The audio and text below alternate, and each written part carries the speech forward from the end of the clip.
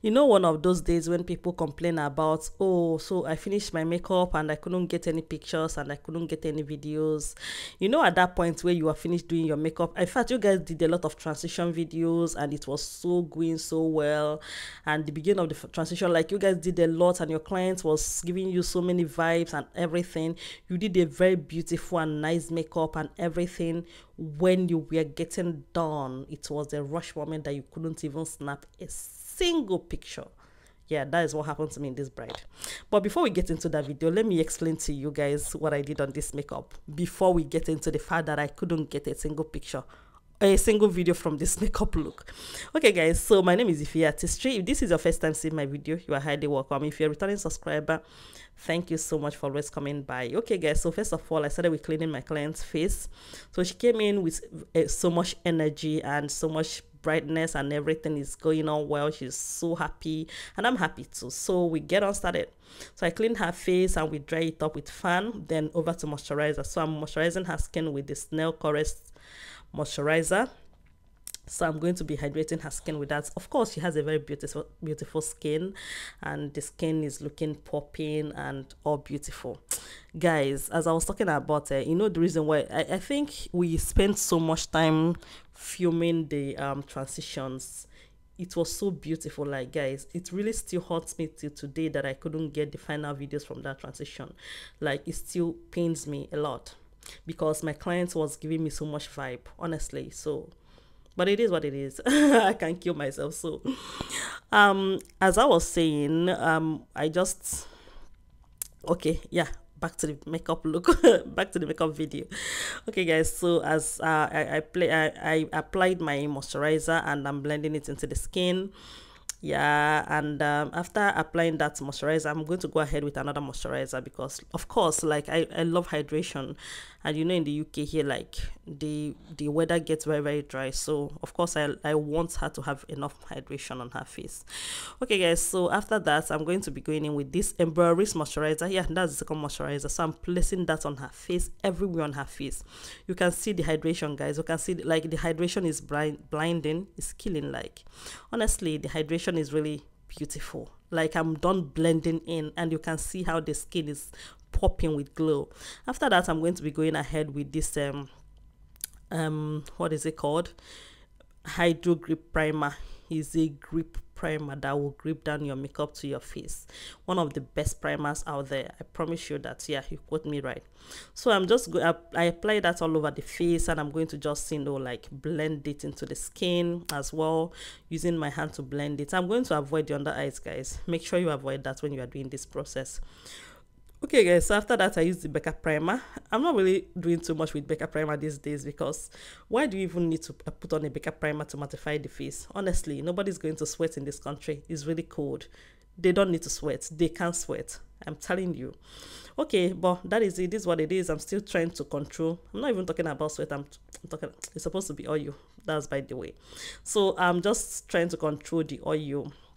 What I was talking about, I don't even put on the face in this country is the sweat control. They don't sweat in this country.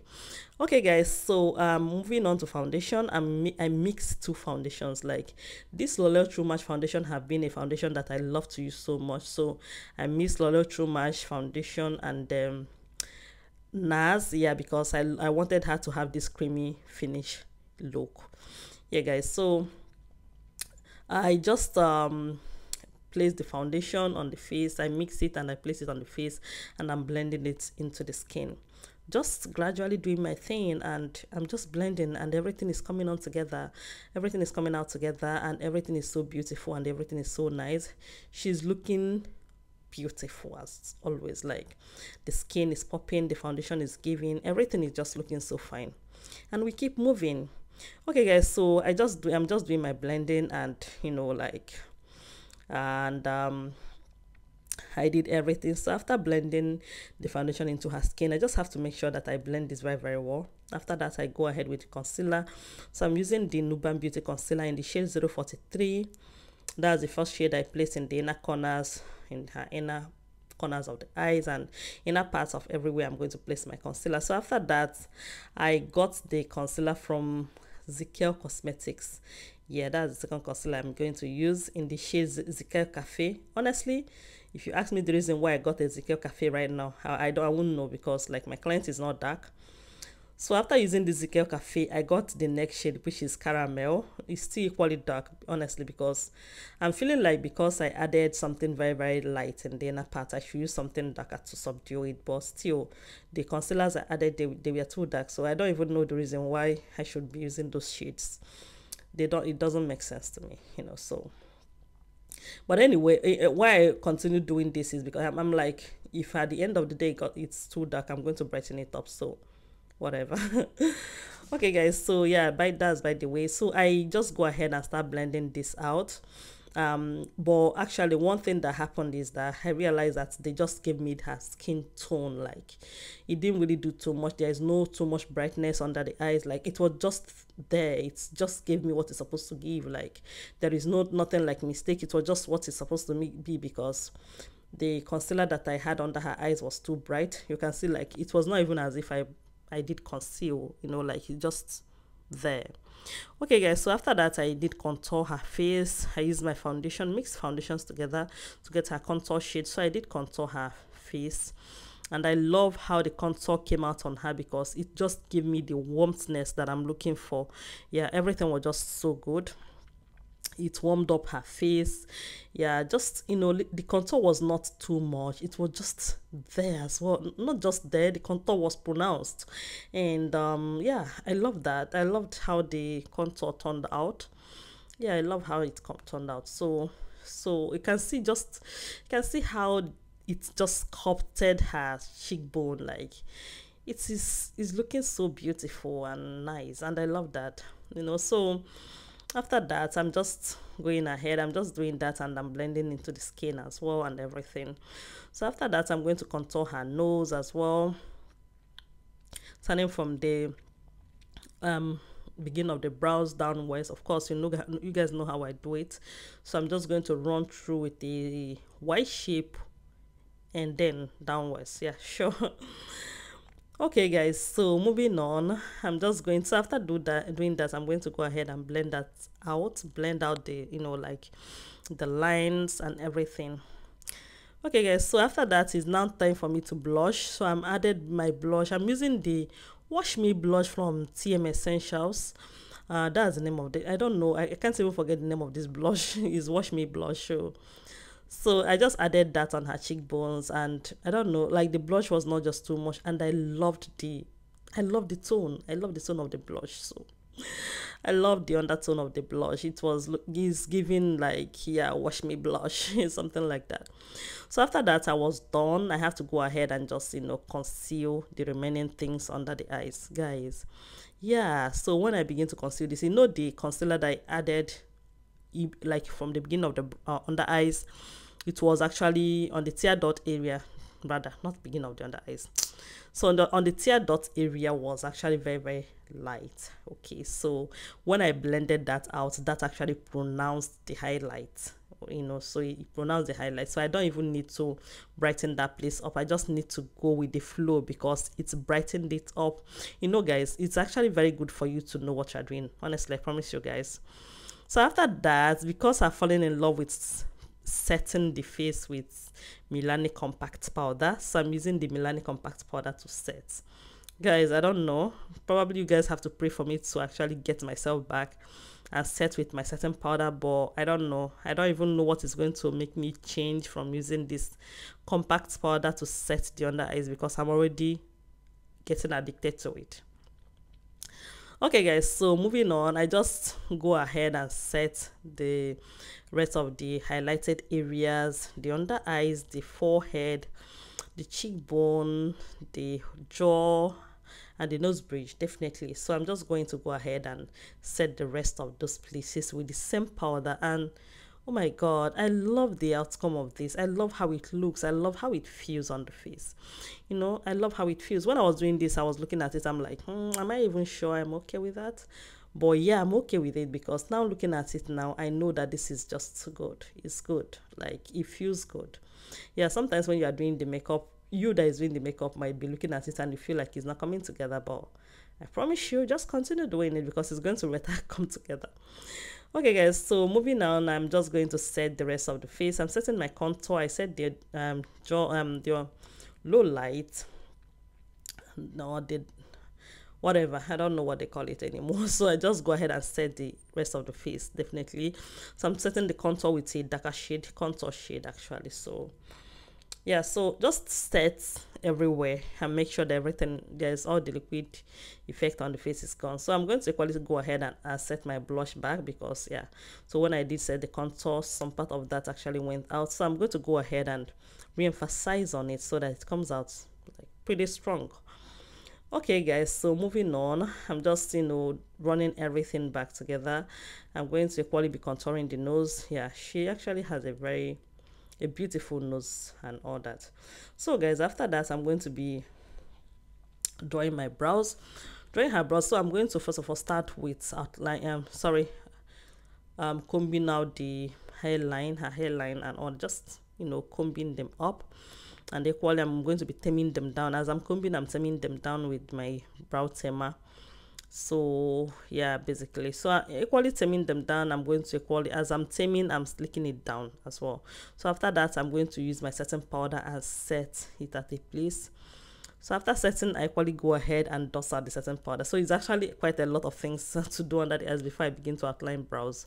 Yeah, of course, I was not going to do the same mistake I did with the other person I did makeup. Yeah, because I didn't do what I was supposed to do, and yeah, he came back to hurt me. So sorry.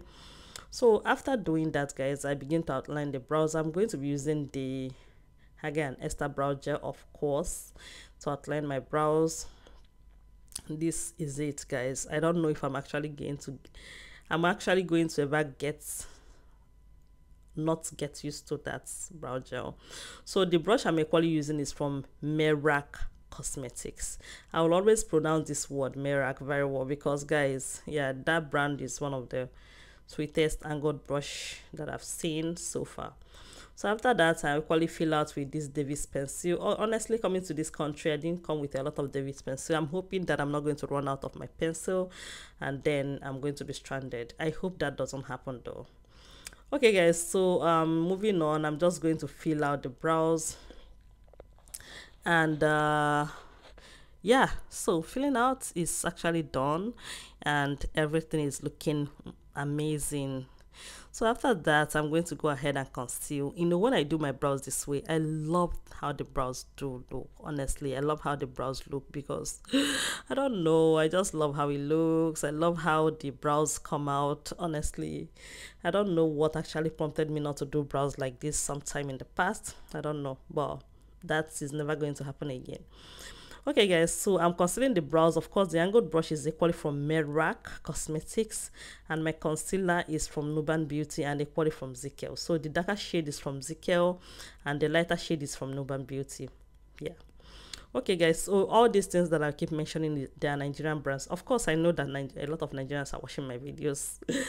Yeah, but I'm just saying it for people that don't really know. Okay guys, so moving on, I'm equally doing the same concealing to the other eyes, so that is it basically, just doing my thing. Okay guys, so after that, I went ahead, I got the other side and I concealed the upper part of the brows and I set, and that was off camera. Moving on, I'm going to start creating the eyeshadow. I don't know why the video is actually very fast, I don't know. I'm actually applying the primer from Jaclyn White. I'm using the Jaclyn White eyeshadow base to apply my primer. I'm just making sure that I placed everything there, like I placed everything, I placed the primer there and it's really well blended. Just I'm equally going to go ahead and buff out the edges, because of course the edges have to be well blended out in order not to like cost me any issues. So after that, I equally go ahead and start creating on the transition. Yeah, the transition is very, very important, because I have to blend the transition out so that I can easily create my eyeshadow. The eyeshadow look I was creating was requested by my clients. Like, she sent it to me and like she wanted this eyeshadow look and all that. So the only thing is that I think we changed the color to a nude shade later. I don't know, but like we did what she wanted. Okay guys, so moving on, I'm going to be baking because of course, yeah, I forgot to bake. Yeah, that's bad. That's actually one of the implications of not working with my assistant.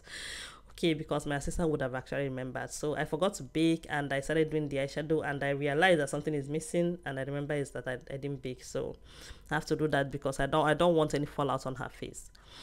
Okay guys, so moving on, I'm just going to go ahead. I just continue blending the eyeshadow and I'm creating the transition and I'm equally adding a darker shade in the outer part with my transition, you know. So after adding that, I'm going to go ahead and place the main eyeshadow. So of course, like I told you guys, we sought out for a nude shade instead of the I can't remember the color she chose, so we just opt for this because of time.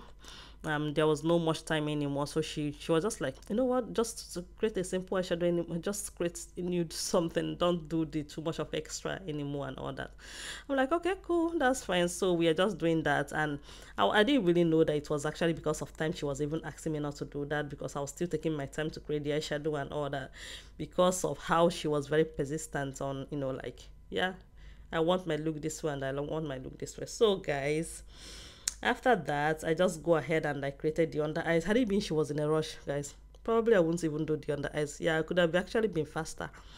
Yeah, because at this point I was just still like being quiet and not quiet. Yeah, of course I know she was going somewhere and I was still creating the look, but you know, like there's something like I was really not in a rush. The rush thing came to me as a shock.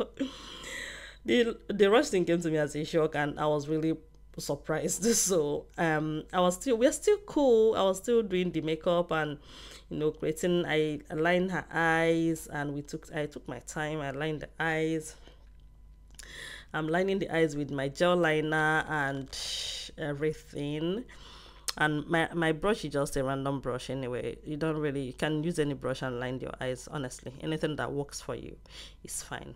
So guys, and when I was lining this eyes, so I stopped, and actually guys, this is actually the place I stopped filming. This was the end, and my client actually ran off. Like, honestly, we stopped here and she's like, yeah, I have to go. I'm like, I was thinking it was a joke. She's like, I have to go, honestly, I have to go. I'm like, would you go with her face? She's like, yeah, I have to go, honestly, I am really in a rush and I have to go. I have to literally hold her down and apply her lip gloss, like lipstick.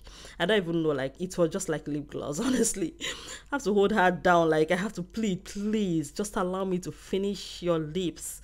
I have to dust out like everything on her face and just lips and spray, and I was just literally holding her on the door to actually apply the lips. So it was really not funny and she was really very apologetic about it. I understand. I really understand. It pained me that I didn't get the LED video for my transition though. But it is not actually her fault because she was really in a rush. They are calling her and all that. So this is why I stopped and I decided to share the video. Bye.